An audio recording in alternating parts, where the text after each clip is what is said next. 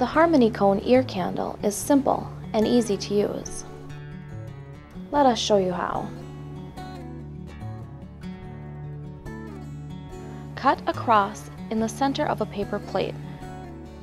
The cross should be big enough to snugly fit the small end of the candle. Insert the small end of the candle into the plate, far enough to allow the candle to fit into the ear. Light the candle. Gently hold the ear candle between your fingers and place the small end in your ear. Make sure it is well seated in your ear. Allow the candle to burn down 6 inches.